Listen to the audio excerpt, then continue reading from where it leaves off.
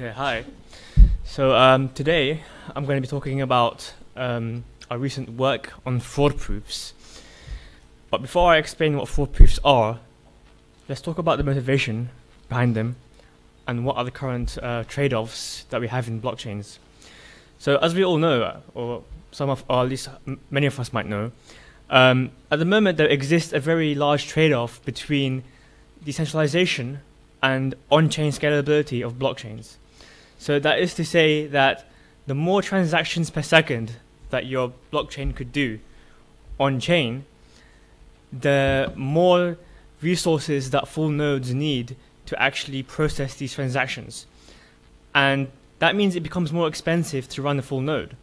So less and less people will run full nodes, and then only people with large data centers or with large amounts of resources can run full nodes to actually download the blockchain to actually verify these transactions and make sure that the chain that they're on is the correct chain. And so if you increase the transactions per second, less people can run full nodes, and then you have more centralization. And effectively, instead of running full nodes, people will have to run instead light clients. And these are clients that don't download every block, or don't download all they don't download all the transactions in the block, and instead they simply assume that the majority of the consensus in your chain is honest. So as in that there's no 51% attack, because if there was a 51% attack, then a malicious miner could create blocks effectively that contain invalid transactions that do things like create money out of thin air. Full nodes, if you're running a full node, your node will reject that block. So you can't be tricked into thinking that there's money being created out of thin air. But if you're running a light client that isn't actually validating the blocks, then you could be tricked to thinking that a transaction exists that is actually invalid, where all the full nodes will actually reject that block. So the fundamental question that we want to ask ourselves, I think, is how can we make it possible for these non-fully validating nodes to actually also reject these invalid blocks, so that they too don't have to trust the miners, and they don't have to assume that the majority of the consensus is honest. And we can use fraud proofs to do this. So this talk is based on a paper. The link on the code is on the slide. And this was a joint research project with Alberto from UCL and Vitalik from Ethereum Research. So to recap how light clients and full nodes work. So full nodes are basically nodes that actually download the entire blockchain, including the actual transactions themselves. And light clients only actually download the headers of these blocks. So they don't actually download this transaction data. And the idea of fraud proofs is that if a full node downloads these transactions and notices that one of these transactions violate the protocol rules, because they might, for example, be generating money out of thin air, or might be referencing invalid unspent transaction outputs, or transaction outputs that have already been spent, then that full node could generate a fraud proof or some kind of proof that this block contains an invalid transaction, and send this proof to light clients, so that light clients can reject this block. And the original Bitcoin white paper actually mentions this briefly as an idea. It mentions something called alerts, and the idea of alerts are basically messages that full nodes can use. They're basically messages that full nodes can actually send to light clients to basically alert them that a block is invalid. And the idea is that once a full node is alerts a light client that a block is invalid, then the light client will effectively re-download the entire block to see if it's valid or not. But the problem with this is that as a full node, I could just tell you to download every single block, because I could say every block is invalid, and so then it's basically vulnerable to a denial of service attack, because in the worst case scenario, your light client would have to effectively download every block. So in the worst case scenario, the performance of your light client effectively degrades down back to a full node again, and that defeats the point. That defeats the purpose. And people have also proposed this idea of compact fraud proofs, where instead of full nodes alerting light clients to download the entire block, they could send them a compact proof that some specific transaction in that block is invalid. But many of these early proposals, they require a different fraud proof for every single way to violate a protocol rule. So for example, you might have one fraud proof for double spend, you might have one fraud proof for a miner taking too many fees, and so on and so forth. But we can improve on this, and we can simplify it significantly to make it so that you only need one unified generalized fraud proof to actually prove that some transaction was invalid in the block. And the way that we do this is that we effectively generalize the blockchain as a state transition system, which are what systems like Ethereum do already. So if you imagine that at block X the blockchain is at state 1, and then at block X plus 1 the blockchain is at some different state, then effectively all of the transactions in block X plus 1, they all modify the state of the blockchain in some way if you apply these transactions sequentially until you get this final state in this next block. And then let's suppose we have this state transition function that can return the new state or an error if you input the old state and some transaction. So the goal of a fraud proof is, what if there's some transaction here in the block that modifies the state in some invalid way? So you basically want a way to succinctly prove that this is the case. And so we basically need a way to represent the entire state of the blockchain very succinctly, for example, as a Merkle root. So we can imagine the state of the blockchain to be a key value store. In the case of Bitcoin, that would, for example, be the keys would be UTXO IDs, and the value could be 1 if they're unspent, or 0 if otherwise, if they're already spent or non-existent, for example. And at the moment, Ethereum uses Patricia to do this. But recently, there has been more popularity in using a new construct called the sparse Merkle tree to do this. And Ethereum 2.0 is actually planning to switch to this new construct. And the idea of a sparse Merkle tree is that it's basically a normal Merkle tree with a very large number of leaves. So, for example, if you wanted to represent every single possible SHA-256 hash, you would have 2 to the power of 256 leaves. So an insanely large number of leaves. And you might be wondering, how is it even possible to generate a Merkle tree with that many leaves? And the key trick is that you basically you know that most of the leaves in this tree will have the default value, or will be uninitialized to some default value like 0. And so if you know that most of the leaves in this tree have the value of 0, then you can pre-compute already most of the intermediate values in this tree, because you know that most of the intermediate nodes in this tree will only have leaves that have the default value of 0. And so let's suppose if you wanted to access some key k in a tree, then you basically take the hash of k and then you look up that index in the tree.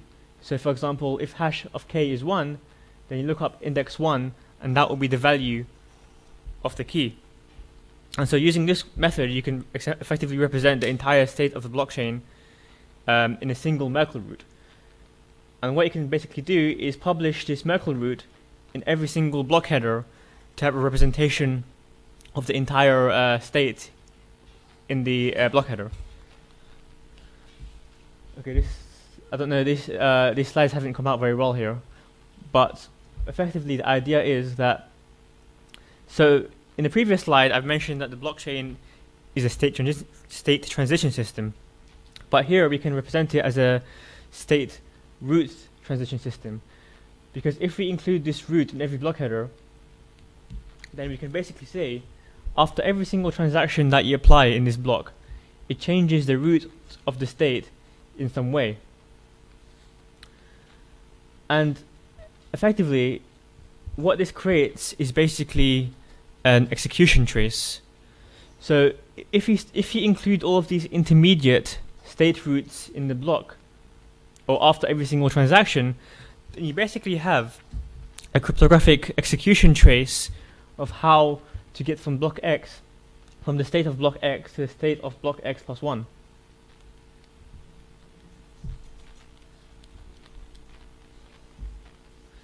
So then let's suppose that, wait, sorry. Yeah, that was one of these slides. So let's suppose that this transaction here is invalid and modifies the state in some invalid way. Then the fraud proof effectively becomes this. The fraud proof effectively becomes the pre-state root, the post-state root, and the transaction itself, and also the Merkle roots of all of those things in the from the block header. And if you give a light client all of these things, then a light client can effectively run this transition function to check if you execute this transaction here on this state root, do you get this state root or do you get something else? If you get something else, or if you get an error, then that means the fraud proof is valid and the light client can actually reject the block.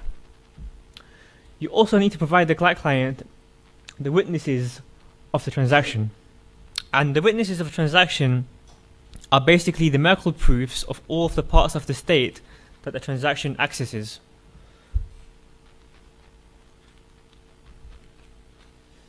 So now that we basically have a way for full nodes to succinctly tell light clients that a transaction is invalid and prove it, we effectively now have a fraud-proof system that can be generalized to any kind of blockchain model, whether it be a UTXO-based model or an account-based model like Ethereum. But the problem with this system so far is that what happens if a miner mines some new block but doesn't actually release the data behind that block? So they might, for example, publish the header of the block, but they might not publish the transaction data itself. And so the light client might get these headers, but the full nodes can't actually get this data, so then it will be actually impossible to generate a fraud proof. So what we need effectively is a way for these light clients to have some kind of assurance that this transaction data is actually available to the network, so that they know that a full node could come along and download this data and send them a fraud proof if the transaction data was invalid. And the way that we can actually prove this to light clients is by using a technique called erasure coding.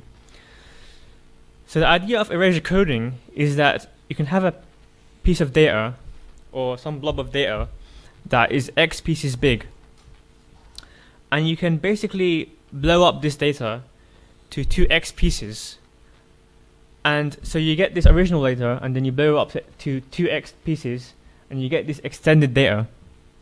And what you can do is you can basically recover the entire original data from any x pieces of the extended data. So let's suppose like you lose half the data here, you can recover the entire data from any x pieces, or from any half of data, no matter what order they're in, or no matter what part of the blob they're in. So what we can build with this is we can basically require miners to commit to the Merkle root of the erasure coded version of the block.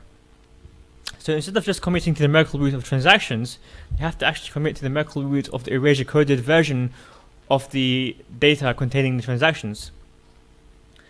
And then what this basically does is it converts the problem from a 100% data availability problem to a 50% data availability problem.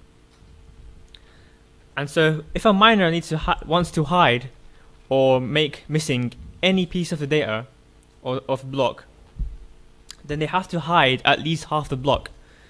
So let's suppose like in this block there contains one transaction in like 100 bytes that is invalid and generates $1 billion out of thin air. In order for a miner to hide just 100 bytes from the block, they would actually have to hide half of the entire block.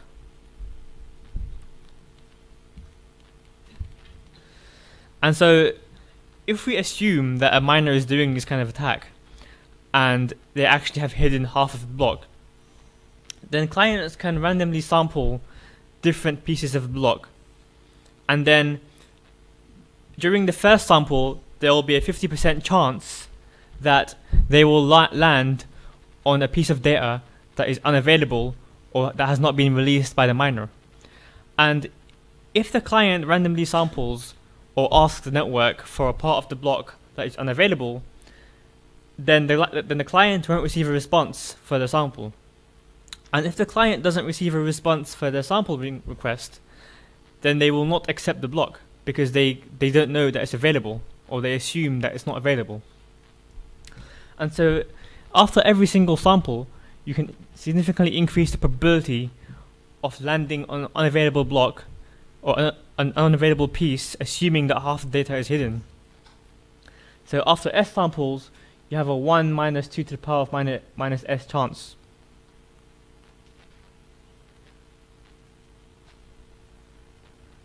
And when clients sample these different pieces, they gossip these different pieces to full nodes.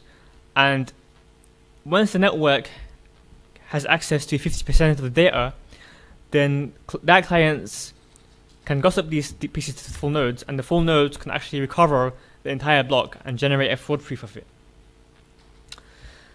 Now, this scheme only works if there's a sufficient number of light clients that are making enough samples to reconstruct the whole data. So like if there's only one client and they've only sampled one piece, then obviously that's not enough data to reconstruct the entire block. And we'll analyze that in a moment. So the problem with the scheme I've described so far is that what happens if the miner incorrectly generates the extended data. So you have this original data, and they're supposed to extend this data using an erasure coding algorithm, but they might just insert gibberish here. So this might not be real data, and this might be fraudulent data. The problem with that is that if you wanted to prove to a light client that this extended data was incorrectly generated, then basically the light client would have to re-download the entire original data and compute the extended data itself to check if it's correct or not. And that's basically back to square one, because the size of this fraud proof would basically be equivalent to the size of the block, which is back to Satoshi's alert system again. So we need to find a way to make this more efficient. What we can do to make this more efficient is use multi-dimensional erasure coding. And the idea of multi-dimensional erasure coding is that you arrange the original data into a square, and then you extend the square into a bigger square. And so you extend the rows and columns individually.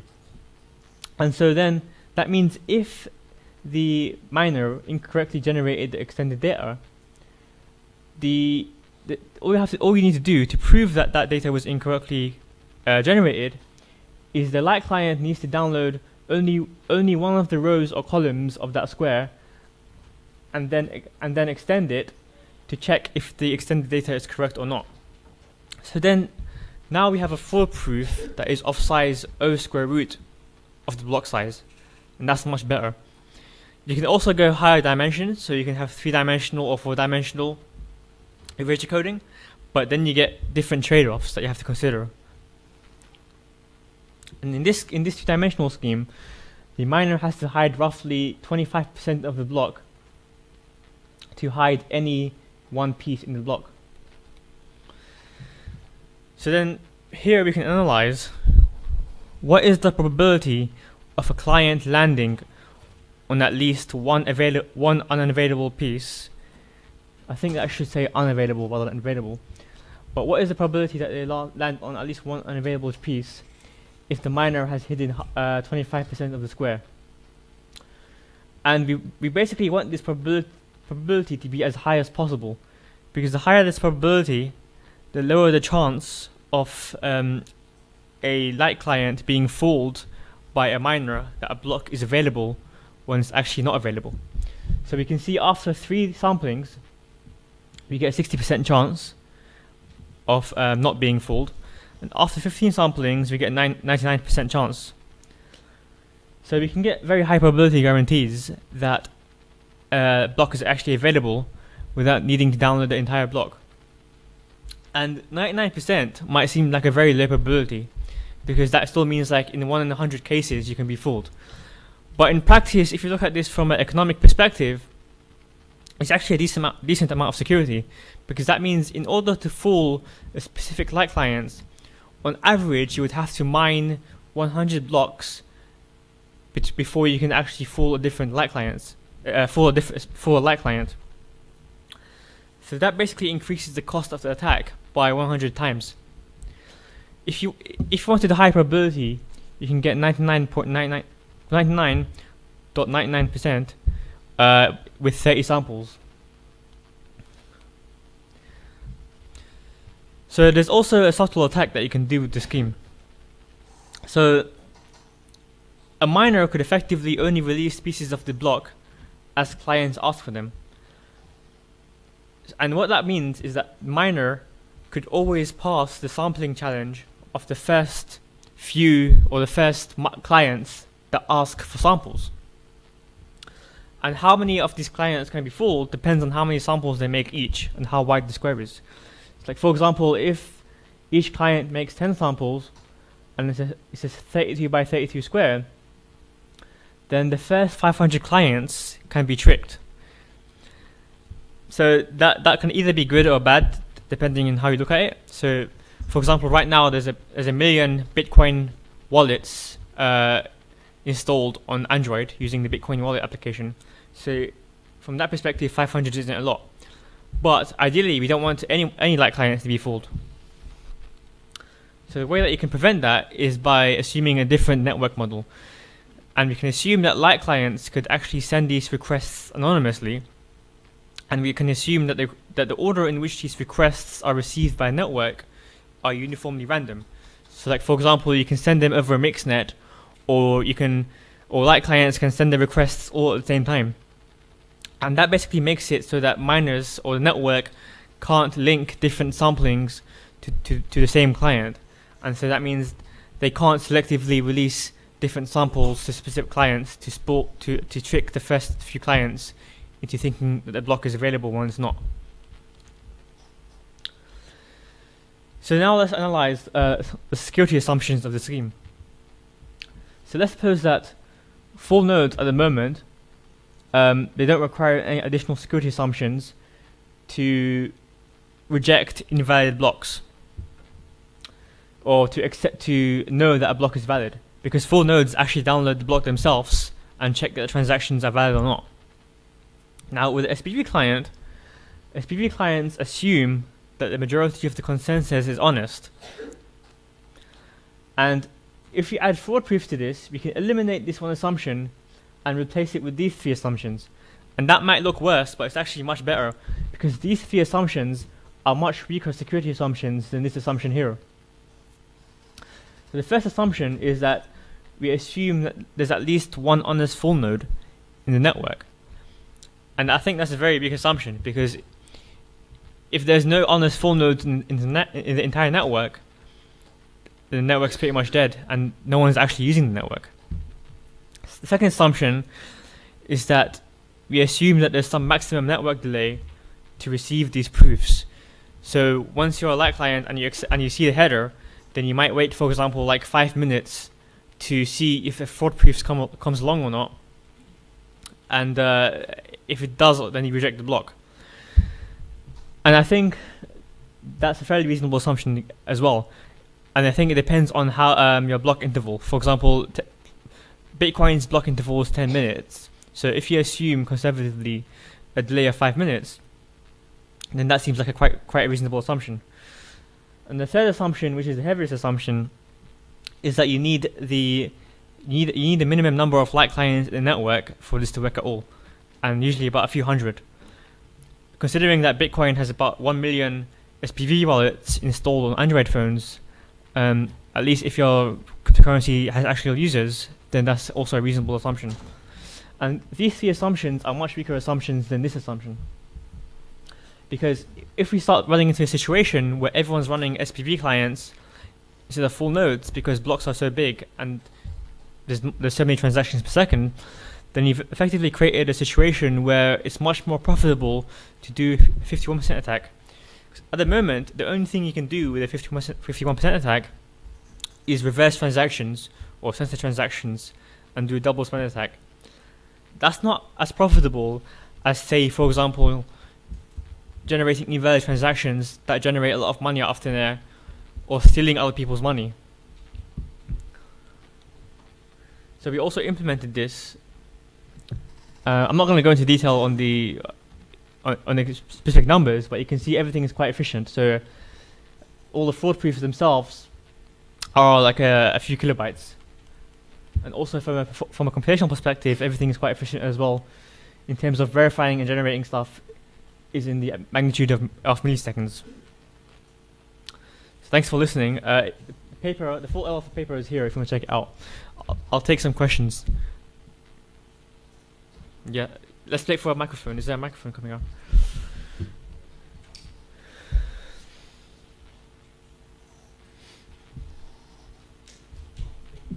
So if I understand your work correctly, so I see like you were trying to tackle denial of service attacks from a full node where he does not provide the information to a like light client, right? Right. So instead of like in solution to this, you say we will extend the block into 2x, like from x to 2x, so that we can sample x elements from that and then reconstruct the block, right? Right. Yeah. So I don't see any performance improvement here, because earlier the block size was x, and you make it 2x, and you ask them to download x. So instead, why don't you ask them to download the original block? Like, so we're not asking light clients to download x. The light clients only download a few pieces of that block, so they sample that block. So if you remember here, if you look at this graph here, the light client can be 99% sure that the block is available without downloading X pieces. They only need to download 15 pieces. 15 pieces from the 15 pieces, how do they reconstruct the original data? Because if I understand, right. In laser coding, you have to have the entire information to validate that. Right, but so the light clients individually themselves, they don't download X pieces, but the light clients together, they download more than X pieces.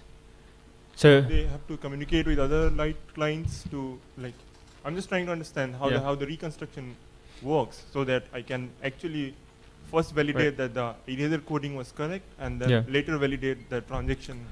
So the light clients download different pieces of block, and they gossip these pieces to the full nodes if they ask for them. So if the full node doesn't have a piece, they can ask for them, and it's the full nodes that actually reconstruct the block, not the light clients. And since it's originally denial of service by full node, the full node can simply decide, say that I won't give any samples to you. Then in that case, what happens? Well, if the full node doesn't give, if the client asks for samples and the client doesn't receive any samples, then the light client will not accept that block and will assume that that block is unavailable. But in practice, light clients aren't only connected to one full node, they're connected to multiple full nodes. And light clients make the assumption that they're connected to at least one honest full node. If they're not connected to any honest full nodes, then they're basically under what's called an eclipse attack, and they're on a different view of the network. I understand this. Like further, maybe. So if you collect samples and if you have incorrect information in the block, and then how do you go from the samples? Like if you have partial information, how do you know that in which part of the block there was error? And you have to actually sample appropriately to generate that part of the block, right? Like if the transaction error is in the first part of the block, like first few transactions, and you sample enough that you can only generate later part of the block, then it doesn't help, right?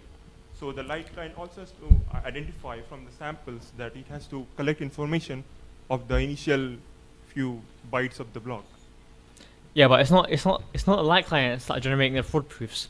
It's the full nodes that are generating the fraud proofs, and they're generating that fraud proofs when they have the full block. So if they don't have the full block, then they can't generate the fraud proofs. But they can only the formulas generate the fraud proofs once they receive enough samples from light clients. I think I'll take it offline maybe. Yeah. Okay, yeah, I'll be around. That's great. Yeah.